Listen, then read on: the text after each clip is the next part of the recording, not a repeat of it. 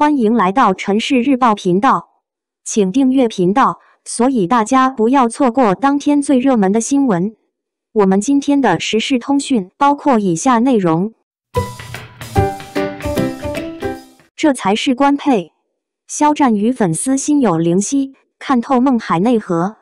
近日，由肖战、李沁领衔主演的年代励志剧《梦中的那片海》正在热播中。而关于这部剧的主旨和内核，也是很多网友和观众讨论的重点。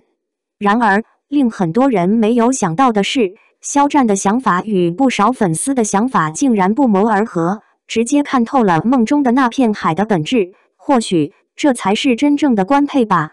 正如肖战在采访中所说的那样，最让我印象深刻的是关于选择的点题。其实我从来没跟别人说过。我相信其他人也不会知道，但在仅仅播出了这些的集数里，大家就已经感受到了这样的主题，让我觉得很惊喜、很意外。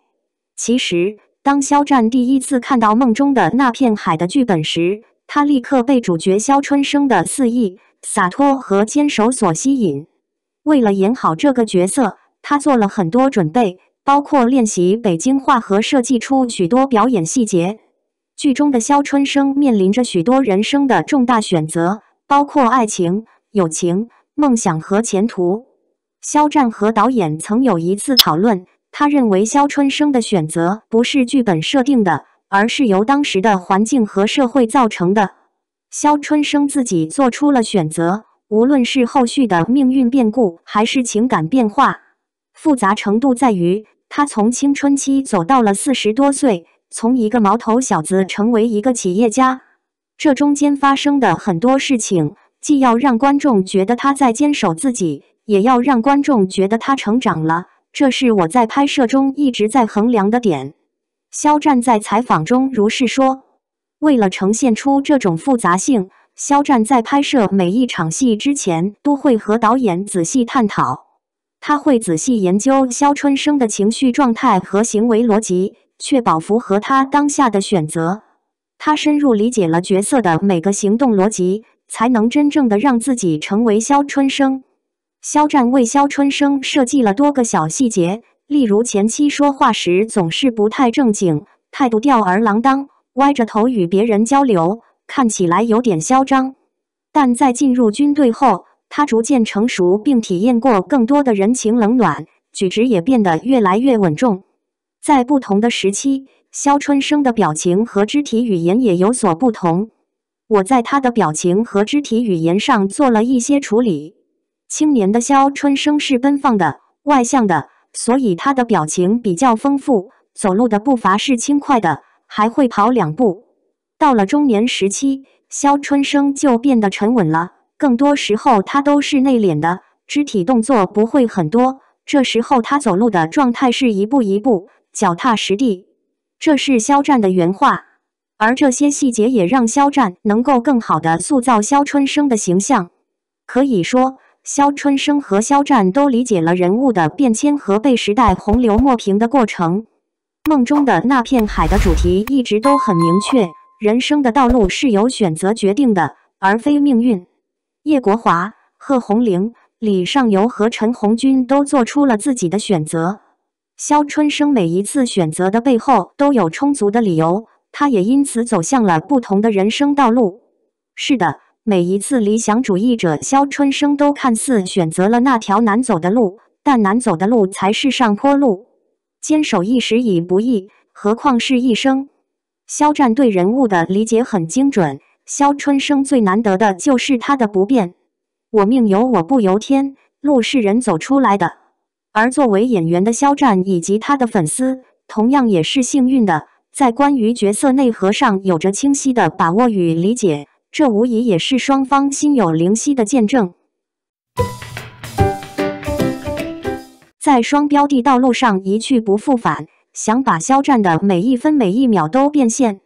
梦中的那片海受欢迎的程度超出众人的想象。央视8套首轮播出，东方卫视全天播放。央视1套第3轮播出，全平台开花指日可待。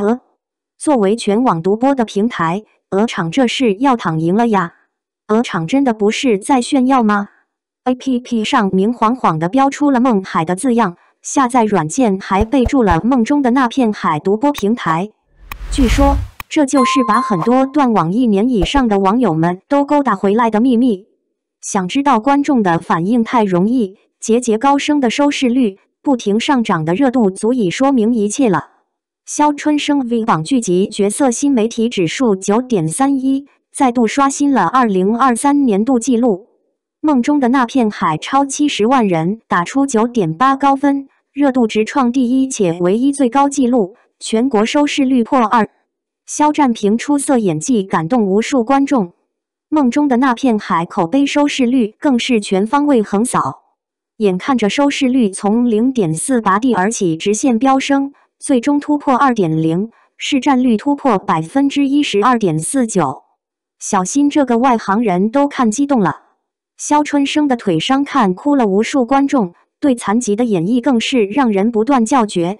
无力的双腿，完全贴的脚踝，正常人的腿想摆出这种姿势太难了，更别说2只脚别成这种角度。肖战浑身都是戏，再好看的剧也会有人不喜欢，毕竟萝卜白菜各有所爱，强求不得。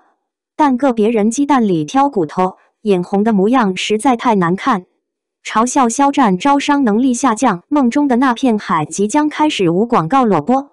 无聊的黑子一边看剧，一边默默地统计广告数据。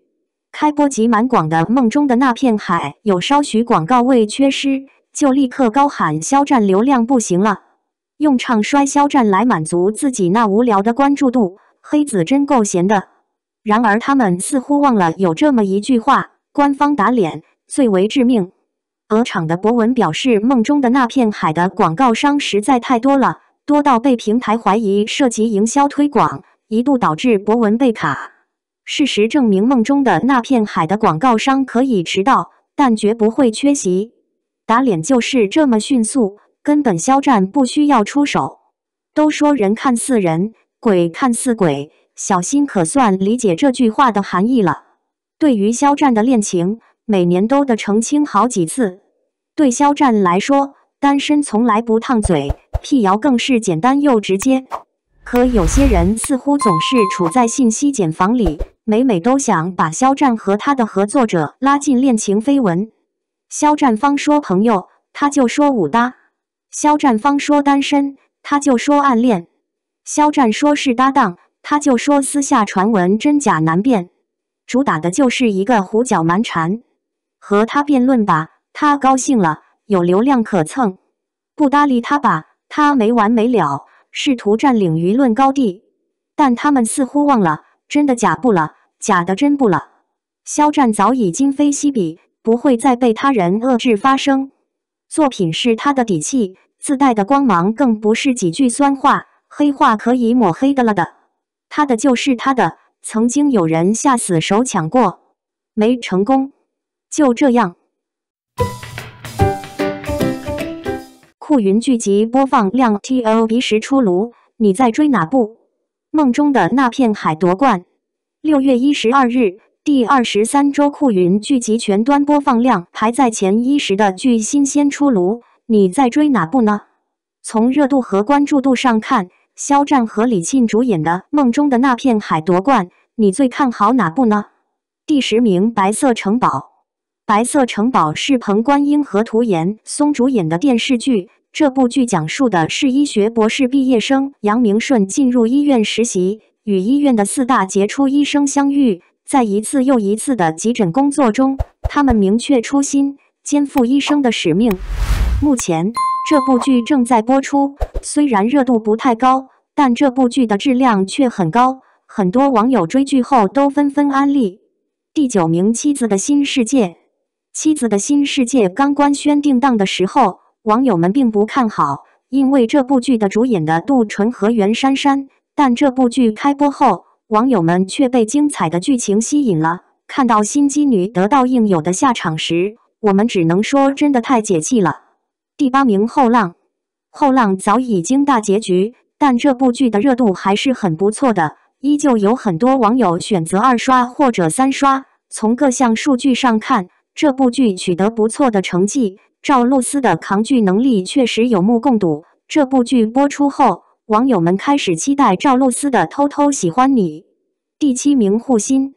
护心已经圆满收官，在追剧的过程中，很多观众都认为这部剧是 2.5 次元的仙侠剧，它在2次元和3次元之间，剧中有很多搞笑的谐音梗，并且剧情非常接地气。虽然这部剧迎来大结局，但很多网友却希望侯明昊和周也可以二搭。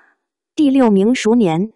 熟年是郝蕾、王鸥、唐艺昕主演的都市剧，在这部剧中，我们还可以看到宋丹丹、刘奕君、张国强等众多戏骨级演员。众所周知，当一部剧中出现多位演技派，这部剧的质量一定有保证。第5名照亮你。照亮你是根据热门小说改编的电视剧，这部剧的主演是陈伟霆和张若楠，讲述的是消防员和新闻记者的爱情故事。在追剧的过程中，观众们进一步了解消防员和搜救犬训导员两种事业。第4名三分野。三分野是张彬彬和吴倩主演的都市甜宠剧，这部剧属于低调开播，但取得的各项成绩却非常亮眼。虽然这部剧已经超前点播，但本周的结局才会陆续放出来。不得不说，徐彦石和向元的爱情真的是太甜了，谁不想拥有徐彦石呢？第3名花荣。花荣正在热播，让网友们没想到的是，这部剧竟能成为黑马剧，站内热度8500，网剧播放指数第1，猫眼登顶第1。很多网友都非常好奇，为什么这部剧能成功逆袭？从口碑上看，这部剧的节奏非常快，男女主塑造的比较好。第2名公诉。公诉是迪丽热巴和佟大为主演的电视剧，目前公诉额的站内弹幕已破1000万。在追剧的过程中，很多观众都表示，这部剧的内容聚焦当下热点，很多案例都贴近现实生活。最关键的是，每次追剧的时候，看弹幕仿佛是大型的反诈课堂，不得不说，确实提高观众的反诈骗意识。第1名梦中的那片海。梦中的那片海是肖战和李沁主演的青春励志情感剧，这部剧刚开播就获得网友们的关注，因为肖战和李沁都是自带流量和热度的演员，网友们早就期待这部剧播出。在最新的剧情中，肖春生终于支棱起来，并且腿也好了，嘴也好了，开启人生的新篇章。但对比以前，肖春生更幸福了，因为童小梅陪伴在他的身边。在追剧的时候，很多网友都忍不住调侃，让我们一起和肖春生学习情话吧。从目前的情况上看，以上10部剧的热度比较高，你们在追哪一部呢？感谢您观看视频。如果您觉得本时事通讯有用，请不要忘记点赞、评论和订阅。祝您生活愉快，充满活力。再见。